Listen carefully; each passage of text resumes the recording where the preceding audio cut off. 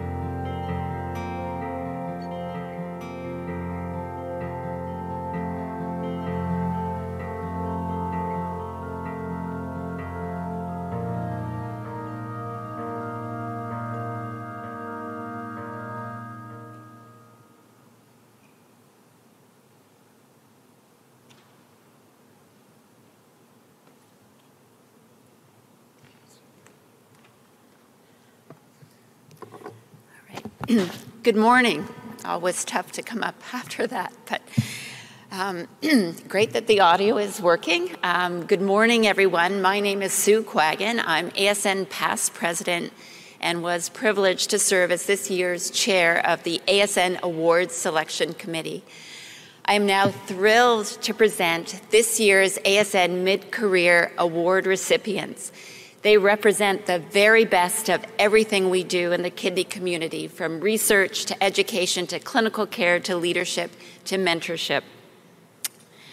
I'm going to ask each of the recipients to step forward when their name is called, and for the tough part, I'm going to ask all of you to hold your applause until all of the names have been announced, and I know that's really, really difficult.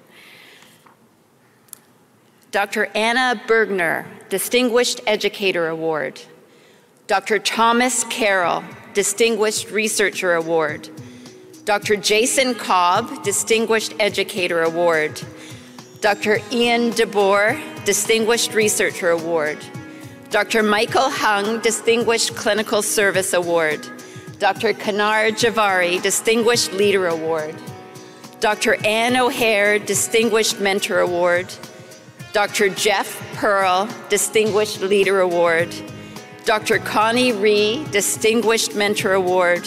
And Dr. Eric Wallace, Distinguished Clinical Service Award.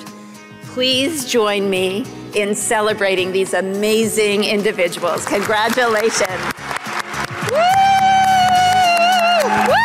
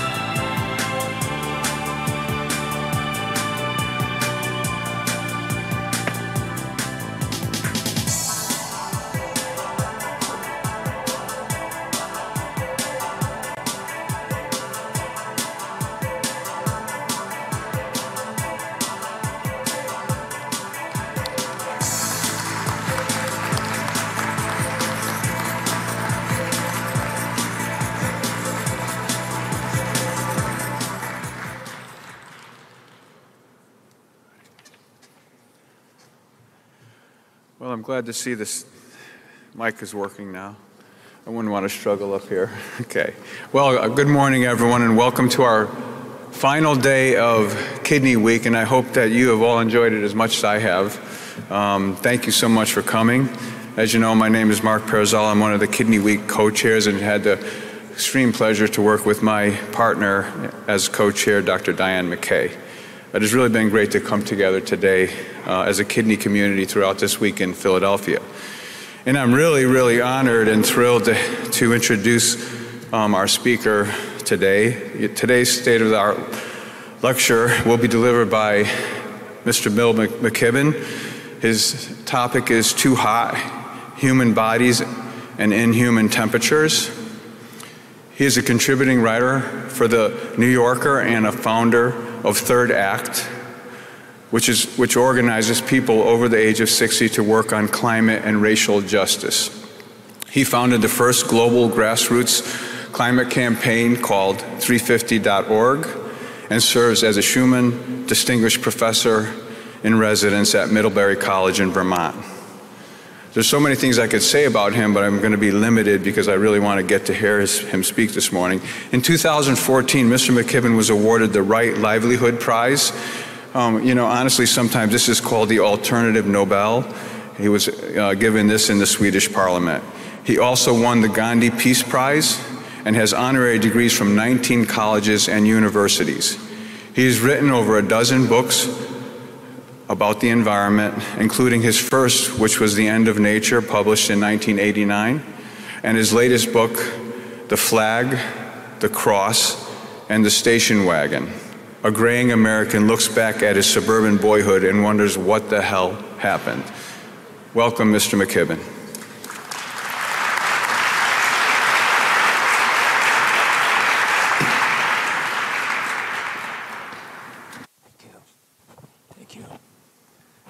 Well, thank you for that very kind introduction. And what a pleasure to be here. I was, frankly, a tiny bit worried that I might be intimidated to be the sole non-nephrologist in a aircraft carrier-sized room full of nephrologists. But I'm a pretty quick study. And I've been looking at all the giant billboards for new pharmaceuticals all over the place, so I think I'm pretty much ready to prescribe.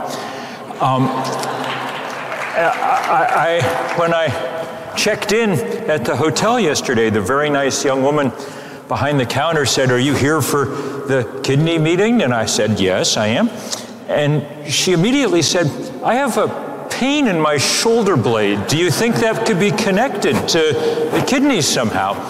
And I thought for a minute, what would be the responsible thing to do here? You know, and I said, "Well, I think you should go see your doctor, but in the meantime, drinking more water couldn't hurt," you know. So it really was good to get to feel like a nephrologist for a little while. I'm here mostly, I think, because I wrote an article for the New Yorker this summer about research that my friend David Goldfarb and some of his colleagues had been doing about the relationship between heat and kidney disease. I think it was probably the only known overlap between those two noble periodicals, the New Yorker and Current Opinions in Nephrology and Hypertension.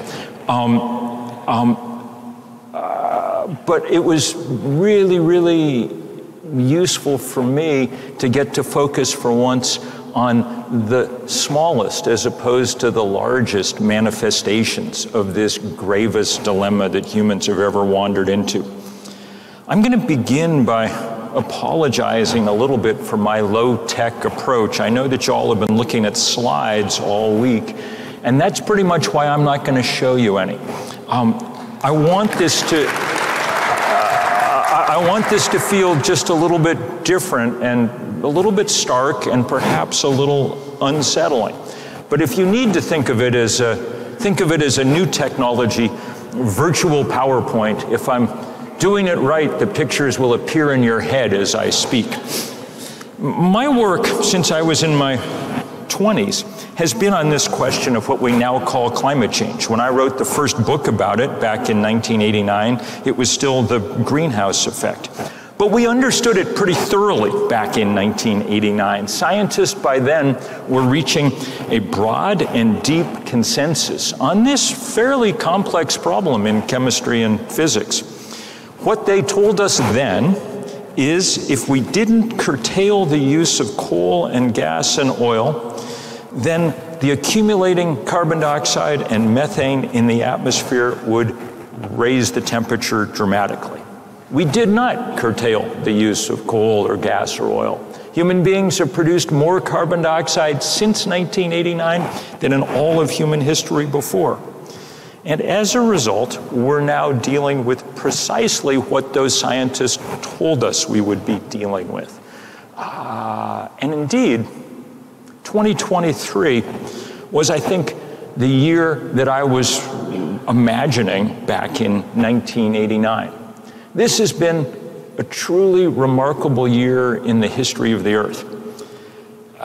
Beginning in January or February, temperatures already obviously trending higher began to trend well above that line. And by the middle of the year, by June, which is the warmest part of the year always anyway, scientists were telling us that the anomaly between past performance and current temperatures was higher than they'd ever seen it. Indeed, there were a series of days in June and early July that they reckoned were the hottest days, globally average, that we've ever measured on this planet. Those measurements with thermometers go back about 200 years, but scientists are good at figuring out proxy measurements, tree rings, ice cores. They were able to say with real firmness that temperatures we've seen this year are the hottest we've seen on this planet in at least 125,000 years. Think about that for a moment. Our understanding of how everything works on this planet comes from an earlier and cooler Earth than we're now experiencing. That rise in temperature is obviously affecting systems at the very largest level. We've lost, for instance, most of the summer sea ice in the Arctic. The Arctic is now often an open ocean. That is causing extraordinary changes in the way the jet stream operates. Since it runs on the differential in temperature between the pole and the equator, it now gets stuck in these high amplitude formations. Similarly, the Gulf Stream, because as we've melted all that ice in the north, we've put lots of fresh water into the North Atlantic, and that change in density means that the great conveyor belt that runs those giant ocean currents no longer functions efficiently. Even something as fundamental as the planet's hydrological cycle is completely off kilter already because warm air holds more water vapor than cold. In arid areas, we get more evaporation and hence more drought. And eventually it catches fire, as we saw this summer. But once that water vapor is up in the atmosphere, it's going to come down. The residence time for a molecule of water vapor in the air is only about 7 days. So it comes down in wet areas and it comes down in deluge and in flood. And we see this over and over and over again. So, the largest systems on the planet are now in violent and chaotic flux. The jet stream, the Gulf Stream, it doesn't get any bigger than that. But it stands to reason, if you think about it, that the smallest systems in our world, including the systems within our bodies, would also be in flux. Obviously, our physiology is adaptable. That's why people can move from, Hanoi to Edmonton and survive just fine, and vice versa. But there are obvious limitations eventually on how much outside the norm you can get. As that very powerful kidney stone study that I was writing about was beginning to show. So just to go quickly through it, on the health front, on the human health front, people have begun to figure out an extraordinary number of ways that this rapid warming is changing our experience. There is clearly a big rise in vector-borne disease because, well, basically, the creature that most likes the warm, wet world we're creating for it is the mosquito. That's why both malaria and dengue are on the rise in extraordinary ways. Foodborne disease increases as temperatures go up, as do waterborne diarrheal diseases. There are clear links to levels of violence as we see temperatures rise, and to changes in mental health. Allergens become longer lived and more extensive. When we begin to see what we used to call natural disasters with their after effects, these things really begin to add up. Take, for example, the flooding that I described earlier, in which we have seen on and on and on this year. 2 months ago in Libya, they had the largest rainstorm they've ever had, the kind of rainstorm you can only have on a globally warmed world. It was enough rain to wash away 2 dams and then crash into a major city, flushing 10,000 people out into the ocean where they drowned. The after effects of those floods are remarkable. Pakistan had the largest flood we've ever seen on this planet last year, and people are still dealing with the effects because 30 million people were moved from their homes, at least temporarily. The water is still in place. Wildfire and all that comes with it. On the East Coast this year, we finally felt what people around much of the world have been feeling for the past decade or two, breathing that remarkable smoke that came pouring out of those Canadian fires. Food security is now in question, and for the first time in our lifetimes, malnutrition is on the rise instead of on the decline around the world as it gets harder and harder to grow food. And at the most simple level, it's simply becoming too hot for people to live in many places around the planet.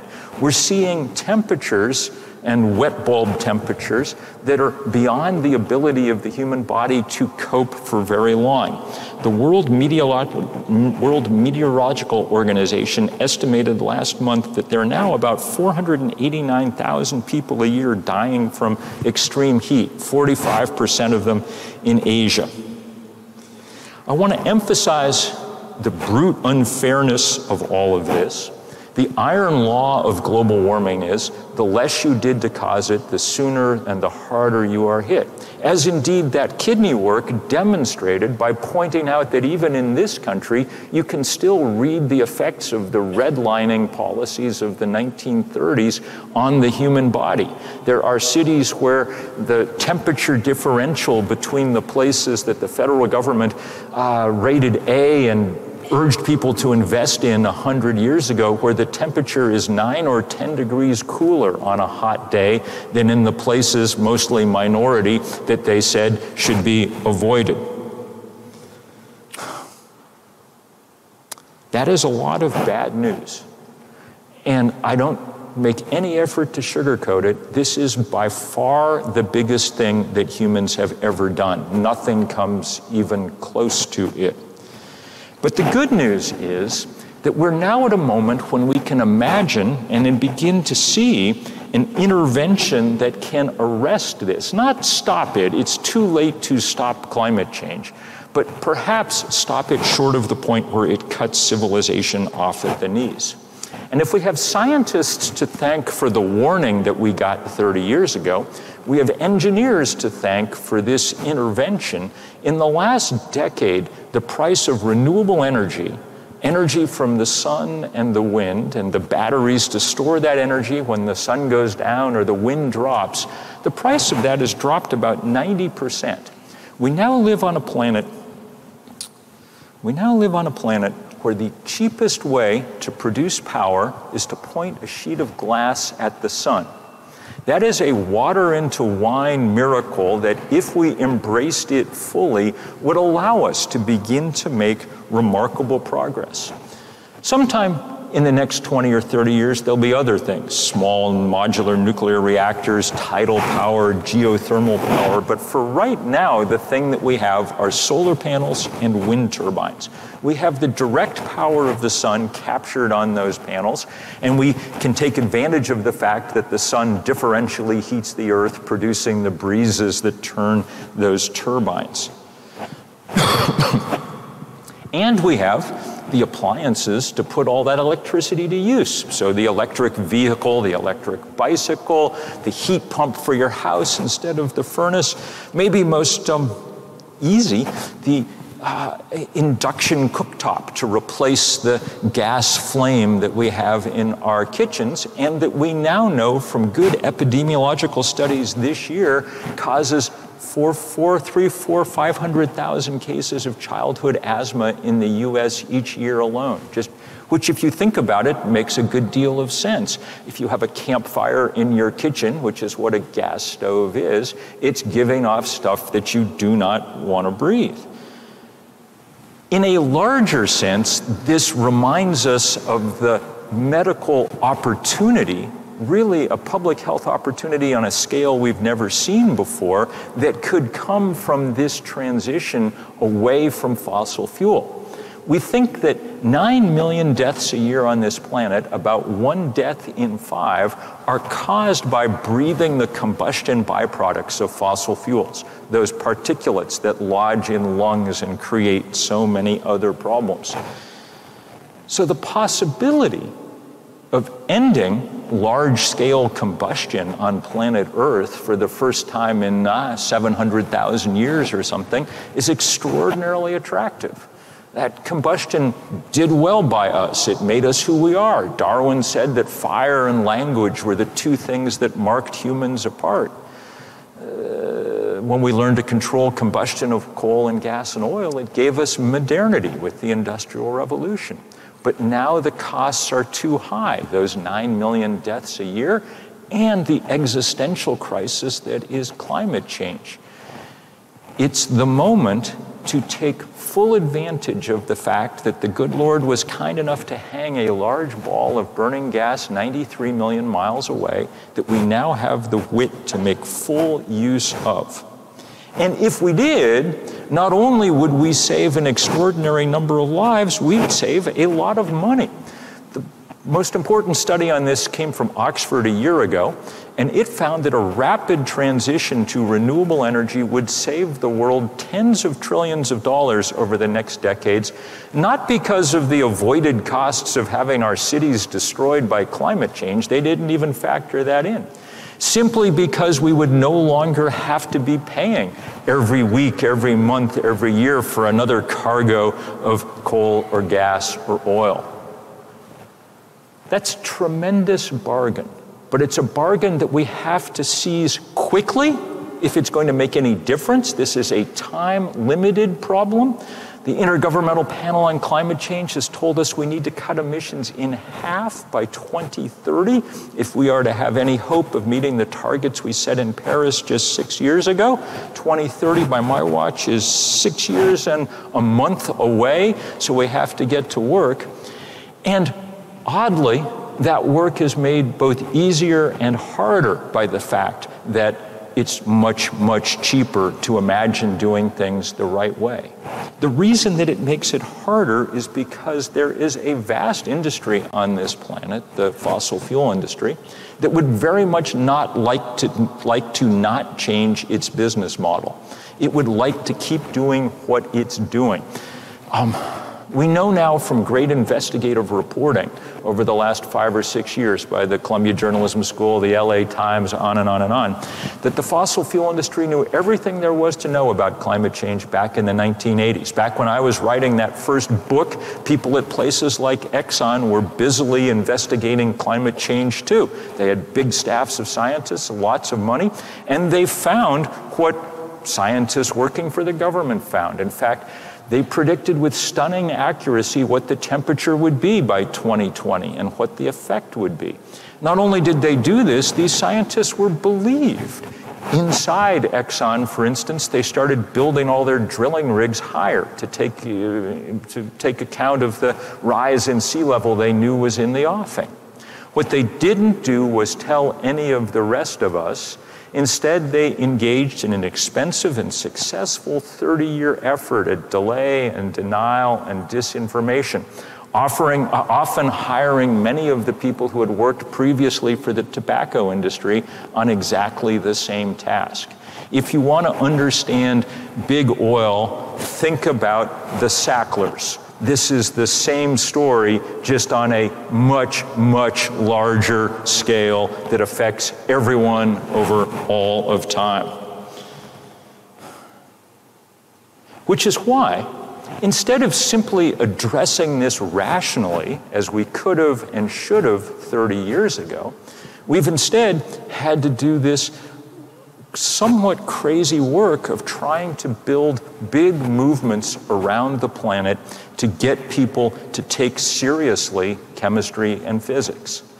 And that work has been mostly what I've been engaged in recent years. I keep writing books, that's my vocation, but my Volunteer work has been building these big movements at places like 350.org, which took its odd name from what the scientists said was the most carbon we could safely have in the atmosphere, 350 parts per million, a number we're already well north of. The instruments on the side of Mauna Loa in Hawaii today are registering about 420 parts per million CO2. That's why the Arctic is melting, and it's why Canada is on fire, and on and on. 350.org has organized, we think, about 20,000 demonstrations in every country on Earth except North Korea. And we've done things like block the big Keystone pipeline and start this fossil fuel divestment movement that's become the biggest anti-corporate campaign of its kind in history. We're at about $40 trillion now in endowments and portfolios that have sold their stock in fossil fuel in an effort to weaken the power of this industry. And it's been remarkable to watch young people come to the forefront of this fight. I started 350.org with 7 college students. Those divestment campaigns, which have been successful at places like Harvard and Princeton and Oxford and Cambridge and the University of California and the University of Michigan and on and on and on, those have been run by young people who went on to bring us the Green New Deal idea and hence the Inflation Reduction Act that finally put some federal money behind this transition. And the same around the world. You all know the name Greta Thunberg, and you should. She's one of my favorite people to work with in the world. It was an extraordinary pleasure to write her a note this June congratulating her on her graduation from high school. Think about that for a moment. But young people, I've heard 1 or 2 too many people tell me, oh, it's up to the next generation to solve this problem. Young people, for all their energy and intelligence and idealism, lack the structural power to make change on the scale that we need in the time that we have by themselves. They need lots of backup. And the reason that I was willing to come here to talk is because scientists and doctors are among the people left in our society with some credibility, some ability to get others to step up and act. I've always felt dumb in some ways asking scientists to help with this work. I remember the first time that I asked Jim Hansen at NASA, our greatest climate scientist, to come get arrested. And I remember thinking, this is just ridiculous. Why should he have to end up in handcuffs? It's clearly better for the world for him to be at his bench doing the work that's informing us about where we're headed. But in fact, in the world in which we live, it turned out to be very important for him to take that step. And now many, many, many scientists are following him down that same path. And it's been really inspiring and extremely helpful to see that happening. I'm not telling you that you need to go to jail. I've been more times than I would have imagined I was going. It turns out it's not the end of the world. The end of the world is the end of the world. That's why we do this work. But I am telling you that you need to be further outside your comfort zone than you are now. Because the planet is way, way, way outside its comfort zone. And only if we're able to get outside ours, in our role as scientists, in our role as doctors, but also in our role as citizens, that's the only chance we have to make this work. Americans often default to a kind of individual response to problems. Faced with something as big as climate change, our first instinct is to think, what should I have on my roof? What should I have in my garage? Something like that. Those are important questions. I'm happy that my roof is covered with solar panels and that they connect to an EV, but I do not try to fool myself that we are at a stage where we can solve this thing 1 Tesla at a time. What we need is for individuals to be a little less individual, to join together in these movements of the kind that we've built. The one that I've been working on these past years is for older people like me, people over the age of 60. And at Third Act, we've come together to get a lot of work done. So you all are in the first flush of ruddy youth, but tell your parents about the work that we're doing and get them engaged.